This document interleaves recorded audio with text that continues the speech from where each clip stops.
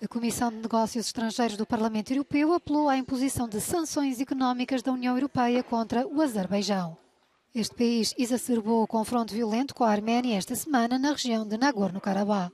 Uma das principais exigências é o fim das importações de gás do Azerbaijão para a União Europeia, que se cifrou em 15 mil milhões de euros em 2022. And I think that's very positive that the European Parliament is largely united on these issues, from ECR to the Greens or the other way around, including all the other democratic groups. We have taken the same position. Indeed, the EU should act and sanctions, including the stopping of importation of gas, should be steps that we take.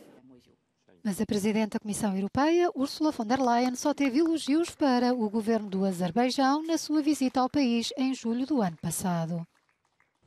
You are indeed a crucial energy partner for us and you have always been reliable.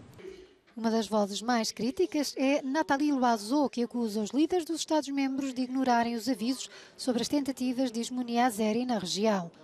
Os esforços diplomáticos do Presidente do Conselho Europeu para mediar entre o Azerbaijão e a Arménia saíram frustrados.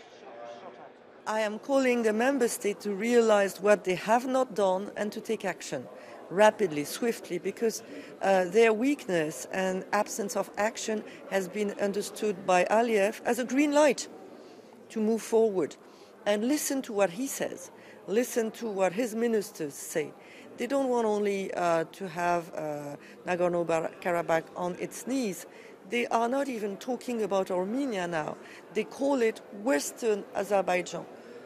What other catastrophe are we waiting for before we take action? Os eurodeputados de todas as bancadas políticas recordaram que a Arménia não cessou de pedir ajuda à União Europeia, desde que as forças azéris bloquearam o corredor de Lachin há 9 meses. Impedindo que fornecimentos essenciais, tais como alimentos, medicamentos e combustível, cheguem às populações de etnia arménia.